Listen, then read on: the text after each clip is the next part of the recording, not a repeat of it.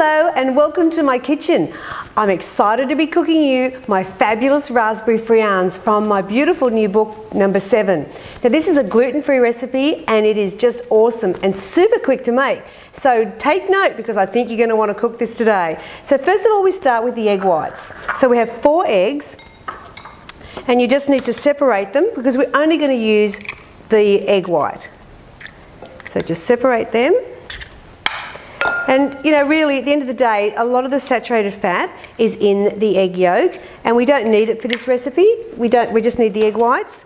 So we're saving lots and lots of fats.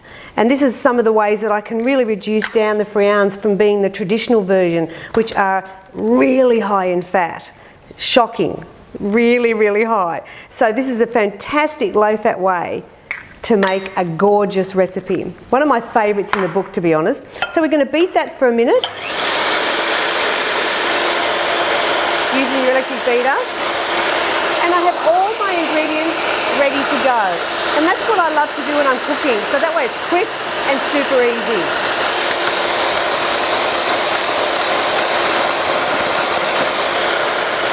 Nearly time.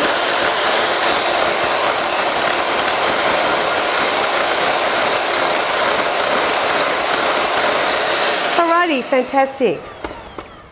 Now what I've done is I've melted the margarine, which is obviously the Floralite, so it's the low fat, and I'm going to mix that in with the milk. I might do it this way. And that's good because what it does is it cools down the melted margarine because I microwaved it, and so that way it makes it just a bit easier to cook with. So pour that into the egg white. Just give that a mix around. And then you add in your almond meal.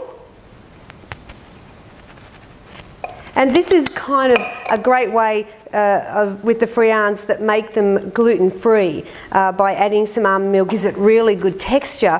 But you know, once again, you know, you've got to be careful how much you put in because we're looking at making this a low-fat recipe. All right, so that's mixed in. Now I'm going to sift in my gluten-free flour, self-raising flour. I think it's self-raising, isn't it? No, it's plain. Plain flour and some icing sugar. So just sift that into the dish. And by using the icing sugar, it really means a quick mixture because you don't have to beat it up to dissolve the sugar. Normally friands, do you know what? They are really high in fat. Quite shocking. But this way, my fat count is only, what is it, 8.4 grams of fat per friand, doing it my way, which is much, much lower than the traditional. Beat those in. Just fold really is probably the better way to do it. And I'm making raspberry today, but you can make them with different variations. I love it with the passion fruit, which is beautiful. You can do blueberry and you can do the citrus poppy seed. So beautiful for any morning or afternoon tea. Okay, our mixture's ready to go. So what we're going to do now is get our friand tin. Now look, please get yourself a friand tin because it's all about the look. I know some people have used the muffin tins. It just doesn't look as good. They don't look great. So please get your muffin tin. I do actually sell them on my website, so you can grab them there if you have trouble finding them. Alright, so cooking spray, and I need a spoon. And now you just measure out an equal amount of mixture into each of the 12 cups. So I tend to spoon it in.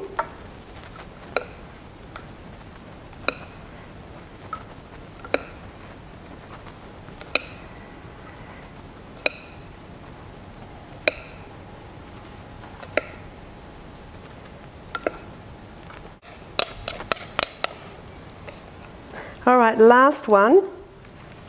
And with the leftover mixture, just go around and check if any are looking a little bit smaller so that they're all equal. I actually like to scrape the bowl because it's amazing how much mixture you get when you do that. I love Friands. I cannot wait to have these for afternoon tea, I tell you. All right, so we've got our 12 done, and now we're going to do the raspberries. So you put about 3 raspberries into each Friand.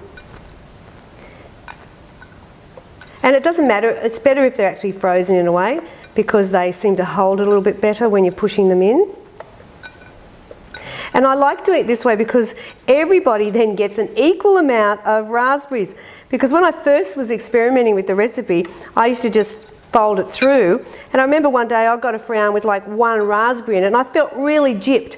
So this is where I thought, you know what, we want to make sure everybody's getting the love from the raspberries, because they just make it so beautiful. So with all the little extra bits, just go around and see if anyone needs a little bit more.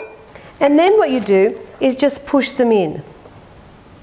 You could use a spoon if you wanted to be a little bit, you know, nicer, but I just shove it in with my finger. And just coat them so that they're covered by the cake mix. So the oven temperature is 180, and they take about 25 minutes, just depends on how quick your oven is. And they take about 2 minutes to eat them. They're just so yum. Alrighty, so I'm going to come back in a minute with these raspberry Friands cooked and ready for my cup of tea this afternoon. Well, here we go, our Friands are cooked and ready to enjoy. And what I love about these is that they'd normally be about 40 grams of fat per Friand. And so 8.4 is fantastic. Now you cook them for about 25 minutes in a 180-degree oven.